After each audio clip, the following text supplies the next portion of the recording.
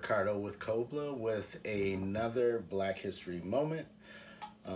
Sorry we haven't been getting them on a daily. We're going to have to double up because Facebook has been shutting a couple of them down with their new algorithm. So let's get started.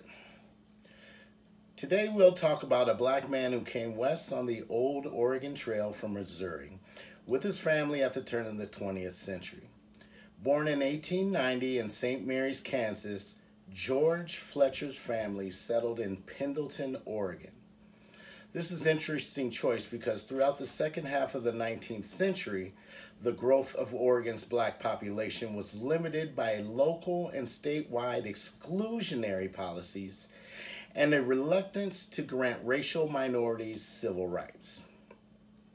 So as a result, there were barely more than 1,000 blacks in the state of Oregon at the time. Even smaller was the number of African Americans who lived in rural areas. In 1870, 44% of the black population lived in Portland. By 1900, that number had changed to over 70%. The isolation of rural Oregon, where anti-black sentiments were strongest, could be dangerous, and the few blacks who lived outside cities mostly worked as tradesmen or servants to white families. So George Fletcher liked to spend a lot of his time with the local Native Americans on the Umatilla Native Reservation, that's in eastern Oregon. The tribes treated Fletcher like family, which is the exact opposite of the treatment he received in town with whites. So on the reservation, he learned about the tribe's culture, he learned their language, but most importantly, he learned their horsemanship.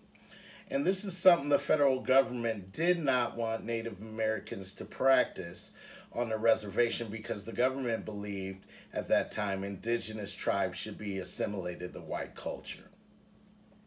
So in 1911, Fletcher competed in the now infamous, what they call the Pendleton Roundup. And in the finals, he competed against a man named John Spain, who was white. Fletcher's final run was so amazing, the crowd screamed his name. But the judges controversially awarded Spain the first prize. Angry at the final results, someone in the crowd snatched Fletcher's hat off of his head, cut it into pieces, and with each person who took a piece of the hat would donate $5. So by the time they collected this money and gave Fletcher a different hat to replace the one they obviously torn up, the attendees of the rodeo stuffed $700 in cash into it. And that $700 is actually twice the value of the saddle given to the first place winner, Mr. Spain, that year. And to give you another idea of how much $700 was at that time, that's right around $18,000 today.